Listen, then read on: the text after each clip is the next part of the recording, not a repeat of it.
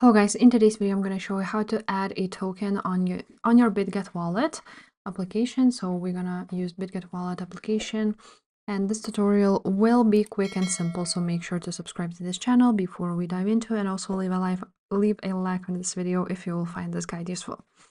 Now on Bitget wallet, in order to add a token, you can either deposit it from some other wallet and it should appear on your wallet. If not, you want to go ahead to wallet option at the bottom, and from here you will see all of your tokens. And if you don't see some, you're going to click manage token. After that, you're going to search for it. You can also select the network.